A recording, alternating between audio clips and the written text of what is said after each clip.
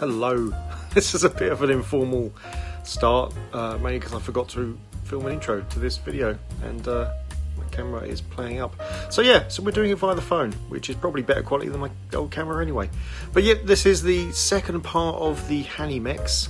Apologise for the shaking, that's definitely going to happen. So we very quickly had a look inside it. We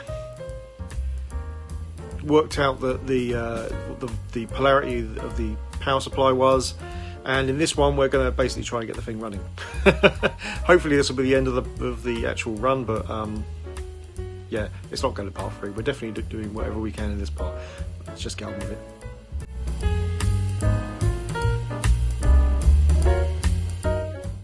Okay, so this is where we basically left off last time. Now there are a few things we want to do in this episode. So we want to clean this, at least get it token clean, so at least it doesn't feel so horrible to touch. We want to well, get a power supply so we can power the thing on. We'll be taking all this stuff out so we can actually put this into a sink and wash it.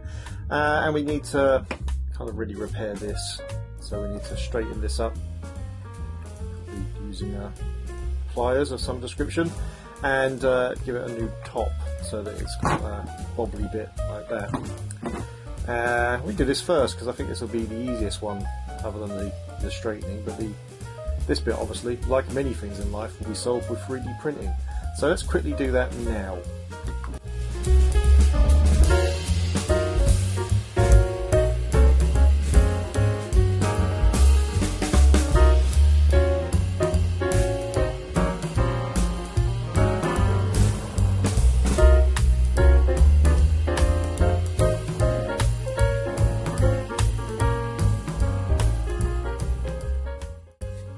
Right, there we go.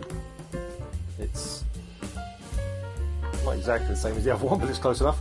Yeah, we still have to straighten this bar, so we'll do that in a second, but that should work. Now this bit here, I think should come off. Give it a bit of a go with the pliers. It looks like it's got some thread lock in there, so that's we'll have to override that. And then we'll just be able to glue that brass nut assembly inside there, and then that should hold. Solved. Right, anyway, let's try and straighten this.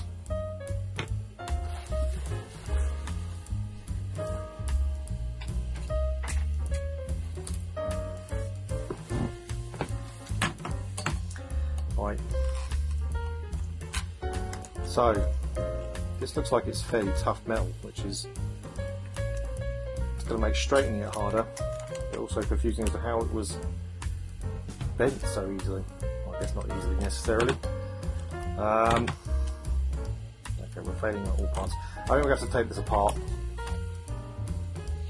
It was quite easy to take apart. It was just clipped together and you could do it with your hand, but look, it's a very pleasing mechanism, I feel. It's a standard like gimbal style mover. It's kind of very close to what we use now, but with optical sensors on those. I guess a sort of Hall effect sensors more, but yeah, interesting. Anyway, that's not helped because that's all kind of bolted in there somehow. I don't see how. I think maybe it's plastic welded. Alright, we're going to have to give it another try with the pliers. Okay, so it's not perfectly straight, but it's a lot straighter than it was. Yeah, that's not thin metal down there. That took a heavy whack to get that to bend. The gimbal seems to be completely straight, and that's more or less straight now. So that's kind of, I think we'll take that as a win for now at least.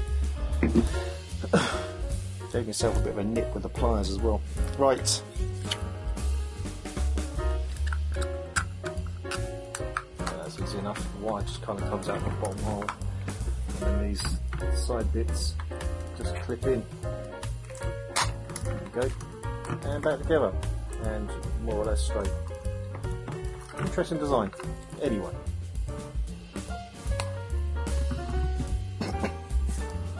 That's basically the joystick dealt with. Obviously we don't have a works yet, but we'll find that one out and get this thing running. So I think what we need to do is we need to take all these bits out. I want to give this a bit of a clean, I think, because that residue annoys me. I think I've got replacement caps. I might just replace them anyway. They look alright, to be fair, but yeah, better to replace them if you don't need to than not replace it if you did, I guess is the end of that one. Anyway, let's remove all these boards and we'll take the parts out and we'll give them a clean.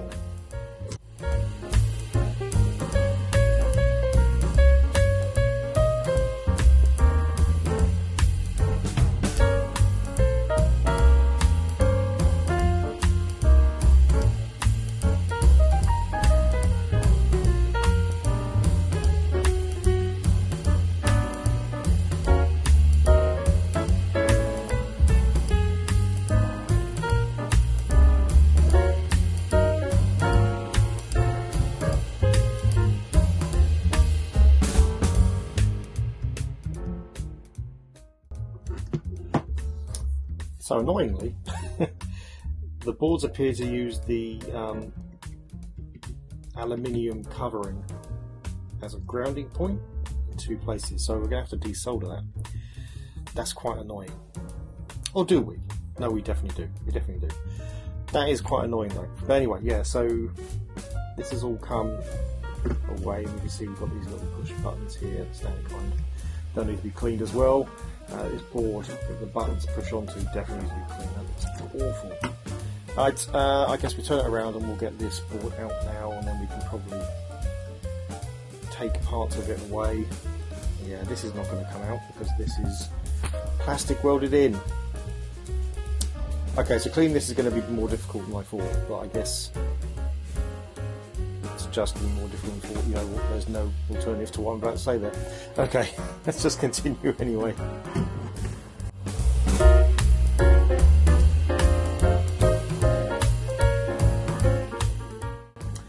Yeah, unsurprisingly, everything is just soldered in place, so that makes it really difficult to do anything on this board.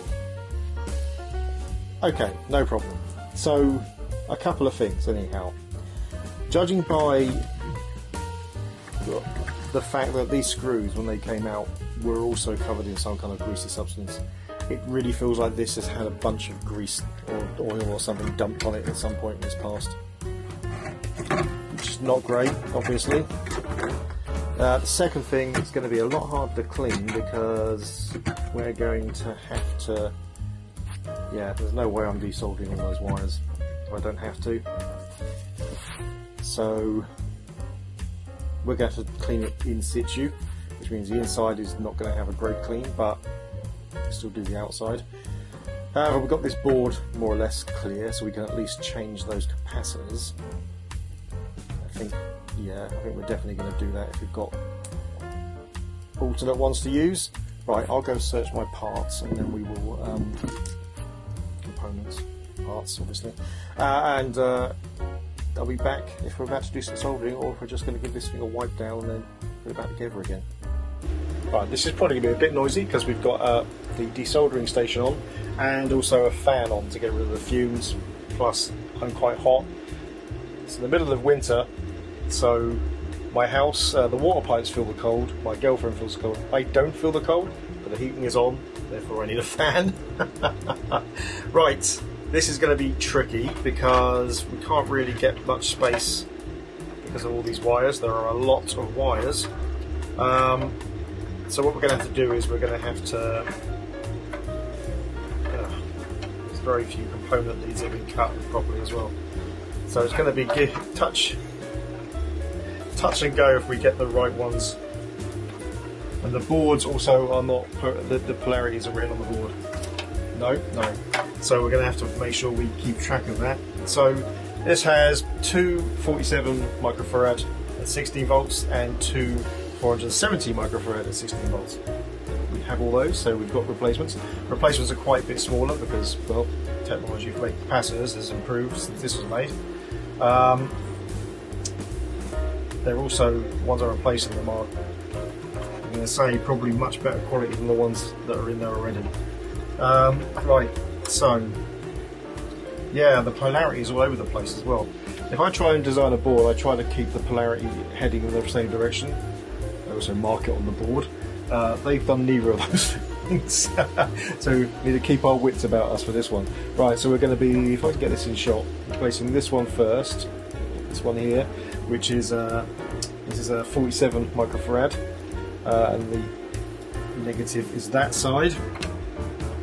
Just need to work out which one it is here. I'm going to guess it's that.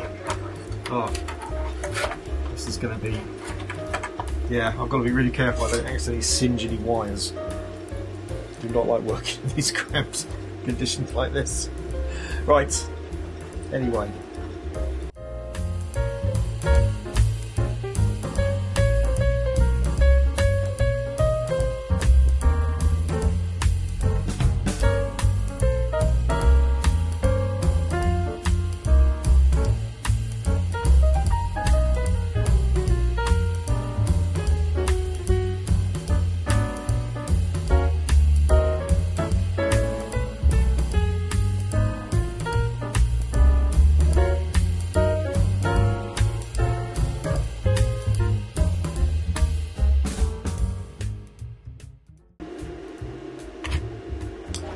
There we go, 4 capacitors replaced. I know you couldn't see very much of that process. Apologies, I can't get much angle around here. So I think the next thing is to actually just give this board a bit of a clean. Wherever this residue is, I don't like it. So just take no, you know what, I've got proper brushes. I should be using those. And some isopropyl alcohol. And we'll just give this a bit of a clean.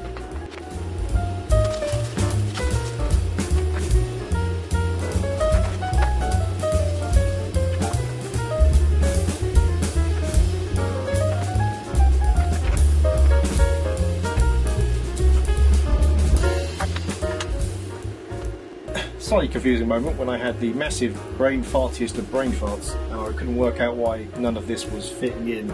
And I realised I'd turned the board upside down at some point. I promise you I am an intelligent person. But anyway, we will, I think, just kind of screw the boards back in again. We've given it a bit of a clean. The outside will clean a bit more as well. We can't do a decent clean on this until we get these boards out somehow, and it's been made difficult because all of these ports are plastic welded in. I could break that out and just try to redo it, but that's plastic welded in.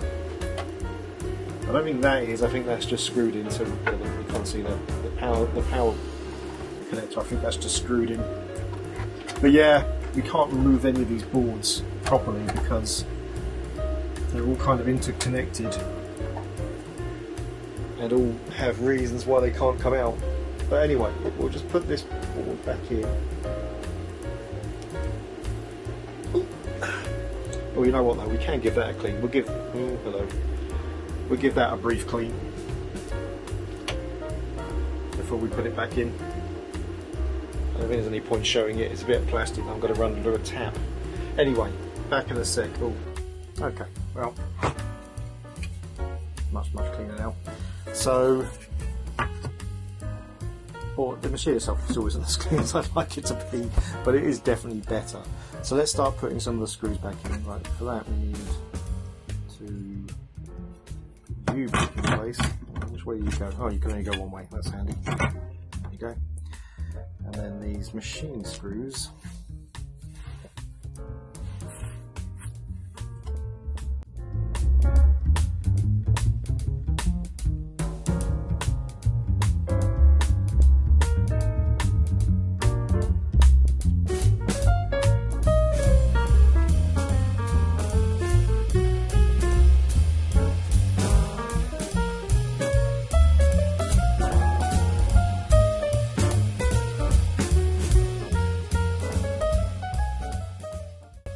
Right, so before we give this a clean, well actually let's give this a test and then a clean, why not? Someone asked about inside this power supply. Now generally power supplies are really designed not to get into. This one just seems it has normal cross screws in, but hey, let's have a look.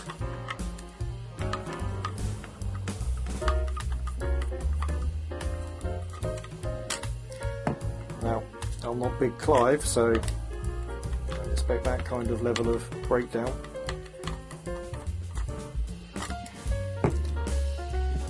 I'm just going to go ahead and assume though that this is not particularly great.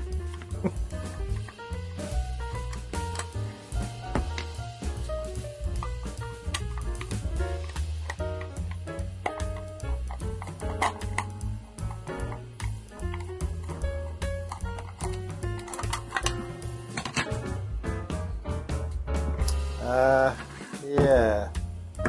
So I mean, there's basically no protection in there at all. There's a big ass transformer, well, not particularly big, you know, and a capacitor, and it's not even. Oh no, we've got a voltage regulator as well. Okay, there's a little bit of protection underneath, but yeah, I mean, we're talking minimal. It's not secured in there either. That's amazing. Yeah, this is. I'm fully committed to my plan of not using this at all. Wow.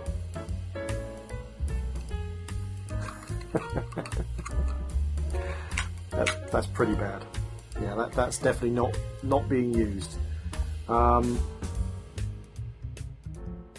mean, yeah. It's just a 9-volt adapter, merely. It's not particularly anything special, but still. Right. In terms of powering this thing up, so we've got this thing that we pulled off, so we can connect it to our bench power supply. We know from well, for patrons it'll be yesterday, but for the rest of you a week ago, that the black and grey wire is what we should be feeding ground into. And hold on, are they both black and grey? No, one's just very dirty. That's fine. And the grey wire is the one that we should be putting 9 volts into. If we do this on our bench power supply, well, even the power adapter is slightly bent. If we do this in our bench power supply, we get time to control the flow a little bit more. So yeah, let's set that up. I need to find an RF to VGA box. I've got one somewhere. Well, I'll set that up and then we'll come back. Alright, so before we push the power through this, we're just going to quickly check to make sure we do get those leads correct. And we do that quite easily by just touching on the negative that's coming out of the desk supply, and then just touching a ground area. There we go, we have that. Make sure we're also not, we'll double check to make sure we're not grounded. Nope, we're fine, it's all good. Right, so as far as we're concerned, the power is going to the right place. So let's put the case back on.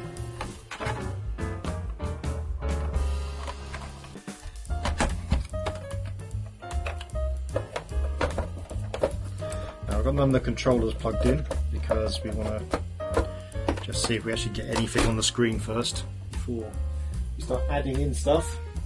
Got one of the games over here.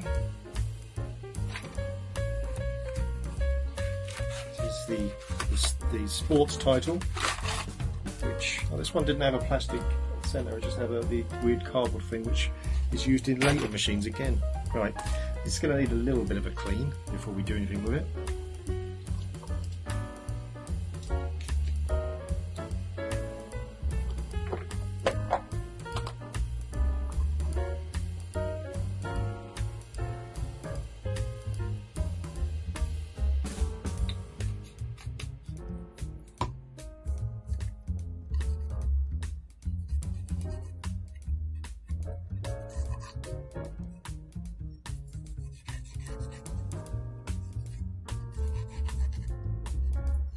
It's showing to call this a failure just because the cartridge was dirty. Right, so just giving it a clean with isopropyl alcohol. Oh, blimey, yeah. Good job we cleaned that. Right, so I'm assuming the cartridge is going that way. Put the power off to begin with. Right, that's all connected. It's plugged in.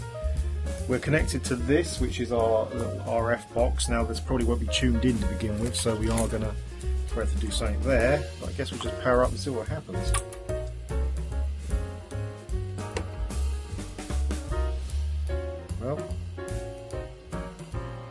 much so far.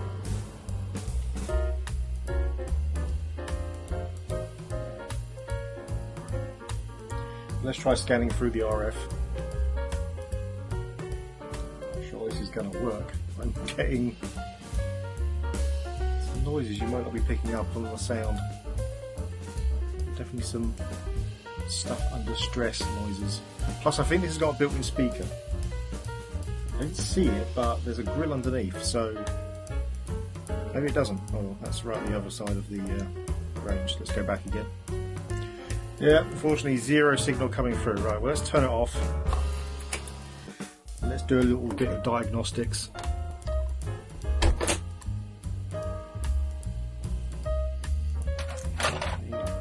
It's still fairly dirty.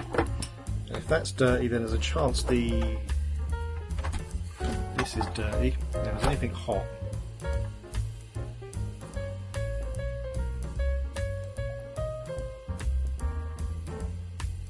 Nope, not in the slightest. Okay, that's probably a good sign. I think we're going to spritz the cartridge connector with a bit of deoxit as a start. There we go. My deoxit can is very broken, so as much comes outside as through the straw, but never mind. Right. Now I guess first of all what we should do is we should check to see this switch is even working. So let's stick on continuity.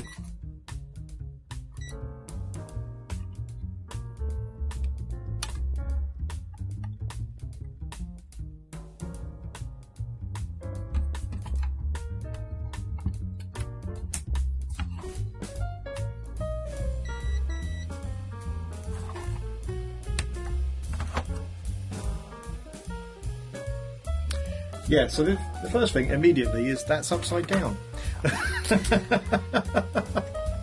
I put it here upside down. How did I manage that?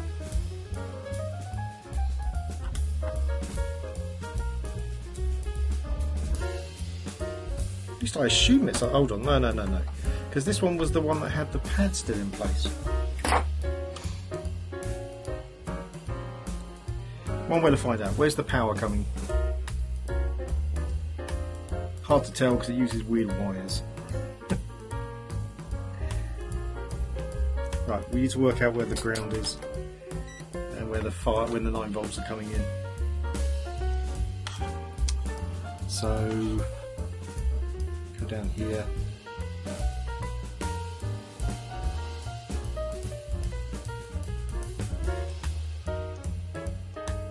I'm not getting there anywhere.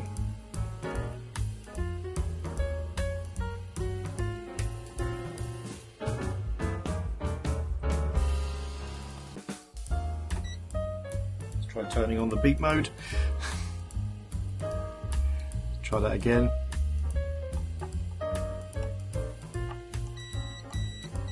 Yeah, that's upside down. Right.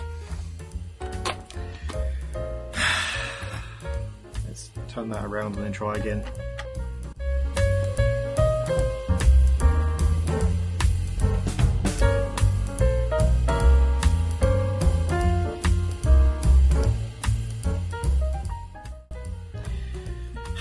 Now we got the leads the right way round.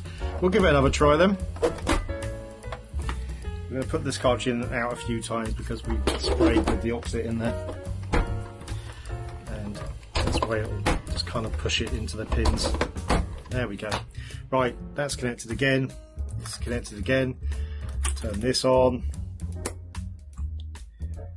Right, we've got a bit of draw this time by the looks of it. Not a huge amount still though. Still not convinced. Right. Again, I'm going to do a bit of diagnosis on this.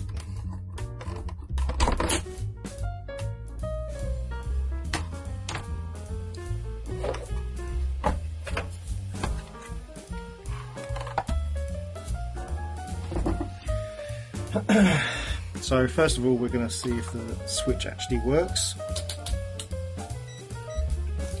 which we do by just checking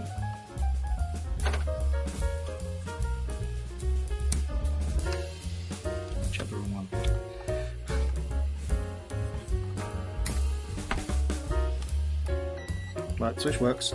And now it's on, we can at least see how much power we're getting as well.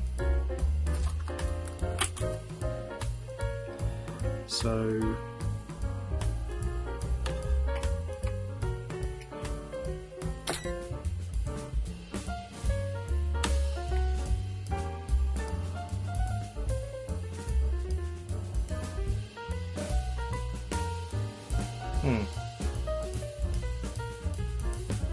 yep, power's going through. So the switch is indeed working.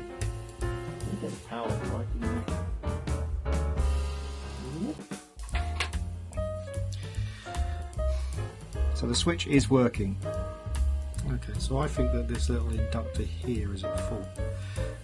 There's like no current going anywhere through it, and so not getting to anything down the chain. So yeah, we need to try to work out what to do about that.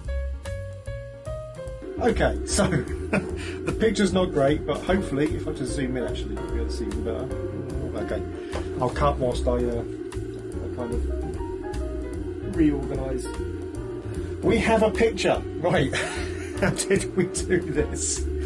This is very much one of those do as I say, not as I do moments. So the issue was one of the inductors had diode power rectifier diodes had broken, and we found this out because literally the power wasn't going through it. It should be going through now. The diode on where it was, all it was doing was acting as a rectifier. So it basically made sure that if the polarity was wrong, it wouldn't break, and also that there would be no voltage feedback. So it was moderately safe with a bench power supply to just not do that. So yeah, so I just kind of desoldered it and soldered a bit of wire in its place. Again, do as I say, not as I do. That's not a great solution. They are there for a reason. Just so I get a better picture anyway. Yeah, that's not a solution. Obviously, they're there for a reason. But it does show that this machine is actually working. Which has a few failed components. I will try to get the same diode. It's still a fairly easy to get piece. So it's not too bad. But no, we have a working machine. I'm just running through, just trying to get this to tune in. This won't tune in properly, by the way. These little RF boxes, TVG boxes, are no good at tuning these machines in. I will, at some point, record some footage. Sorry, mate. Yeah, this is really blurry. Oh, there you go. We've got a tiny bit better picture, I guess. We can kind of do fine-tuning to try to get it better, but it won't be much better than that. I've never got a decent picture. They're just useful to have on the bench so you can see if anything is powering up at all. But as you can see, we do indeed have... Yeah, and the buttons work. There we go. We're switching between the games. You see that? Hopefully. Right. Well.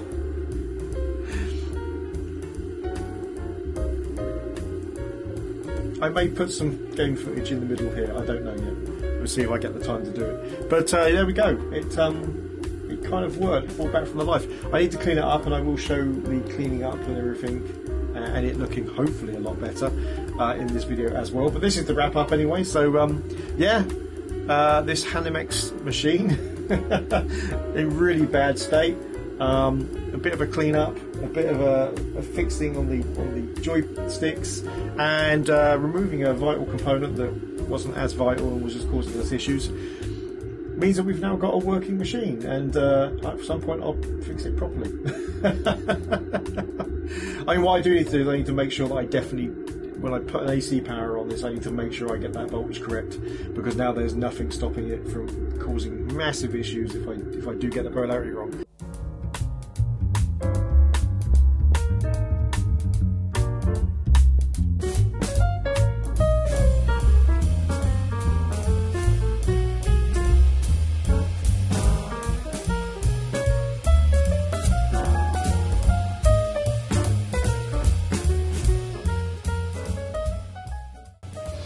This is the best I could do.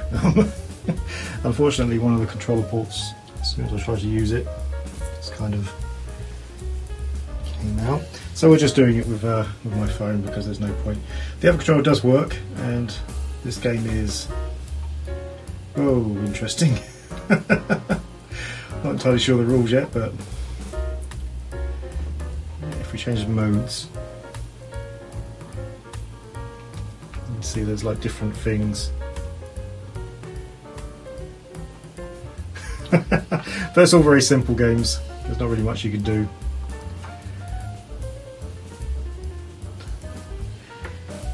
But yeah, kind of interesting still. There's anything particularly interesting. It's mostly difficulty levels, and then just repeats the same games. And most of the other ones are Pong. But there you go, it does work. Anyway, thanks for watching. If you enjoyed the video, please hit like. If you really enjoyed the video, please hit subscribe. If you didn't enjoy the video or you have something else to say, then please leave it in the comments below. See you next time.